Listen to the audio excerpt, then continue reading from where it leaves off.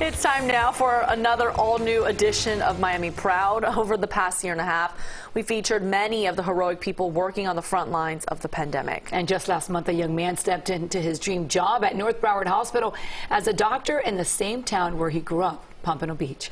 They call him Dr. JD. Now, in his own words, he shares his path to a career in medicine and how he plans to pay it forward. I'm Dominique Foureau. I am a first-year emergency medicine resident here in the ER department. My mother was a nurse. She was a nurse all her career. So I would see how she impacted people, how she impacted families, how she impacted the community, how hard she worked, how respected she was for her work. And I wanted to do something similar.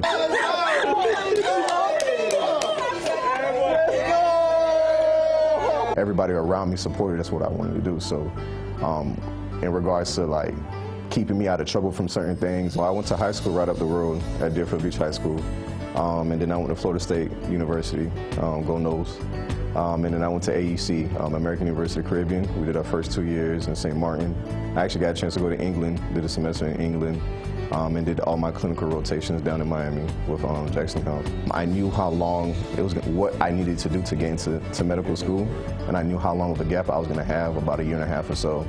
So I was like, you know, let me enlist as a medic in the Army, because I knew I wanted to be a provider for the Army anyway. I'm still in the Army National Guard now. It's a long road, right? It's a really long road. I would remember that there's people literally waiting for me to finish, you know, and not waiting me because they want anything from me, but because like I'd be the first doctor that they know. So it was like it was bigger than me. Dominique Foureau.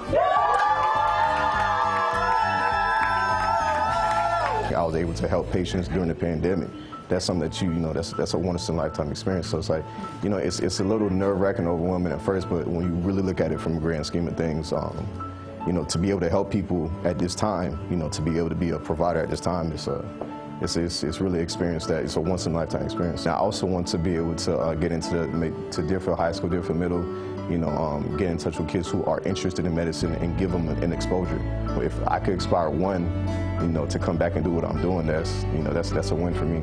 To be able to serve in this community, that's everything for me. You know, to be able to have a patient come in and know that I'm from here, to be able to speak the language that they speak. I'm Haitian.